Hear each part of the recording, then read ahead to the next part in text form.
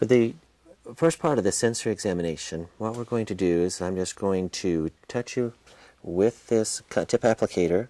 Can you feel that? Yes. Very good. I want you to close your eyes and tell me and say yes when you feel when I'm touching you. Yes. Yes. Yes. Okay. Is there any difference? Yes. No. Between those? Okay. Yes. Yes. Yes. Yes. Yes. Yes. Very good.